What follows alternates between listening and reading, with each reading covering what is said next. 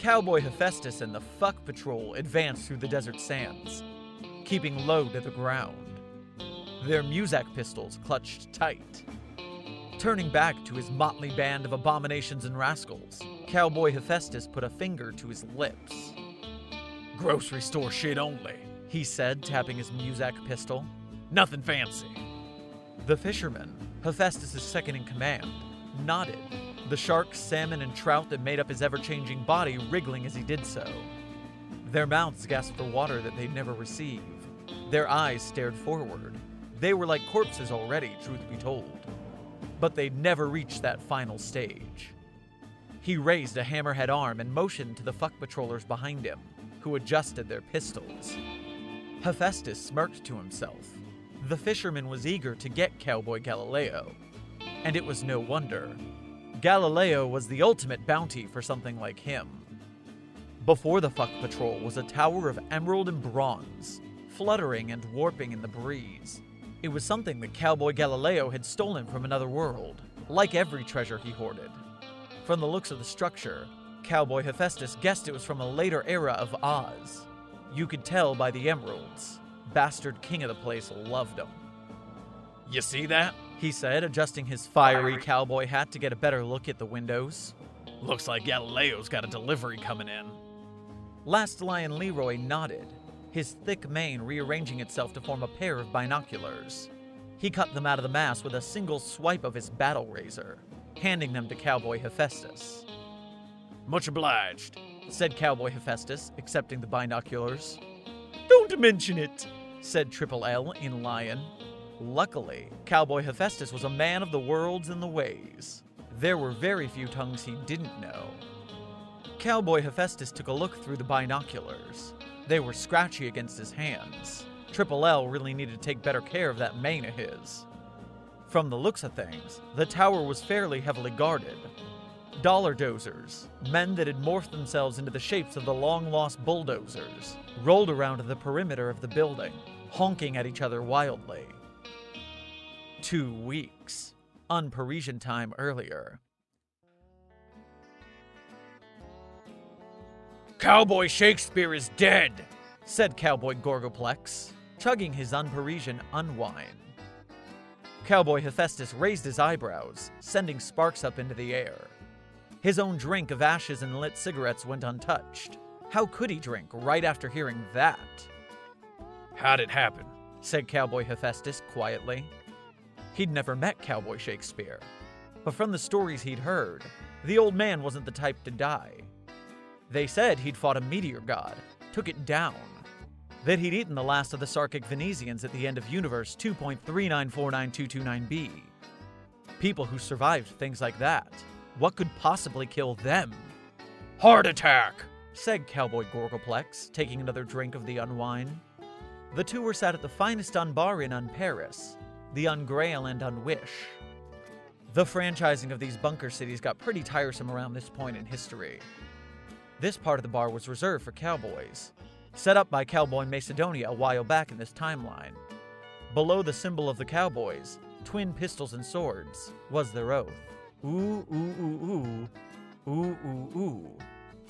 Whatever the first cowboy had been, that had been their language. Maybe they'd been a monkey. "Heart attack?" repeated Cowboy Hephaestus slowly. "Heart attack? Heart attack. Fuck me. That's what I said. But really," said Cowboy Hephaestus, holding onto the bar to steady himself. Twin trails of soot ran down from his eyes. "Fuck. I sent him a letter, you know, just a couple of weeks ago." "You did? What about?" "He was my inspiration. The reason I became a cowboy. Took my name.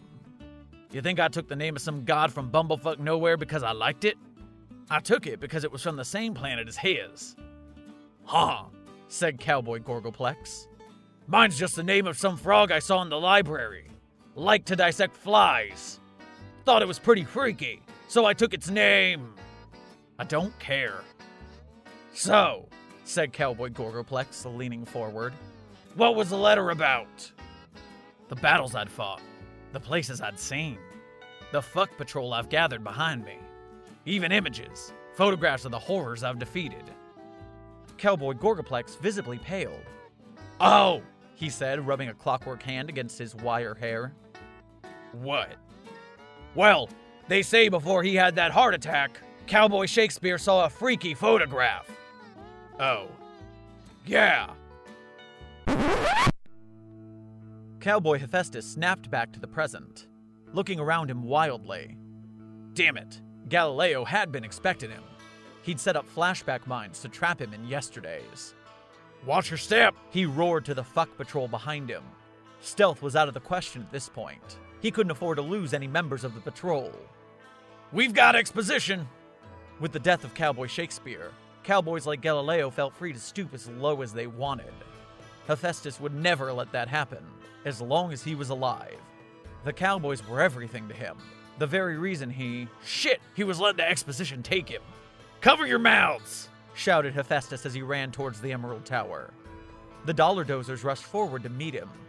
With a swing of his arm, Hephaestus sent 2 balls of fire flying at them.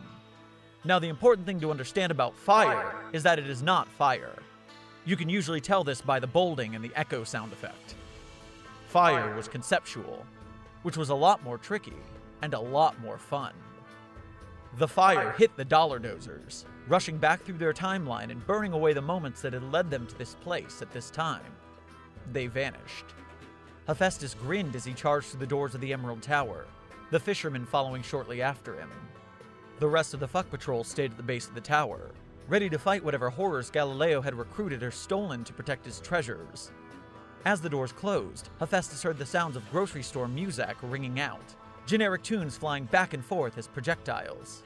The battle had begun. Within the Emerald Tower was a spiral staircase, also emerald of fucking course, that ran upwards to the top. "Galileo!" shouted Cowboy Hephaestus, his voice echoing up the length of the thick, rigid tower. "I'm coming for you, you son of a bitch!" He glanced at the fisherman, who nodded, and then he charged up the staircase, 4 steps at a time. He had no time for proper stair technique. He was a man on a mission of justice. He burst into the top room of the Emerald Tower, flame pouring out of his hat. There he was, the bastard, Cowboy Galileo, the one who had escaped from the earth he was born in, contained in, and became a cowboy for all the wrong reasons. The man with a fish's head and a comical little top hat nestled atop it. He was sprawled out on a throne of glass, a kaleidoscope of reclining fishmen visible on its surface. It almost hurt to look at it. "Look at you," said Hephaestus, spitting a cinder onto the expensive skin rug. It moaned in pleasure slightly. "All the wealth and treasure you could want, and nobody here to protect you." Cowboy Galileo chuckled. "Nobody left to protect me? Tell me, Hephaestus, how much money do you have to spend? How much treasure to entice loyalty?" "I don't need any of that," said Hephaestus. "My people, my fuck patrol, they're the kind of people who don't care for money, who don't care for anything except a righteous fight." He pointed his Muzak pistol at Galileo, who didn't budge. "Any last words?" "My man," said Cowboy Galileo, a grin spreading across his face. Well, as much as was possible for a fish face. Really, his lip curved slightly, if one squinted and looked from the right angle. "You dumb motherfucker." Cowboy Hephaestus felt a bullet of Muzak slam into his back. His pistol fell out of his hands, clattering unseen onto the floor. The sounds of a busy grocery store expanded inside his skull. Hephaestus couldn't move. He could barely even think. The only one in the room who could have shot him, betrayed him, was the fisherman. "You are poor," gloated Cowboy Galileo, walking into view, Hephaestus's Muzak pistol in his hand. "He's fighting for me." Fish swam in schools, thought Hephaestus. And then, maybe, he died.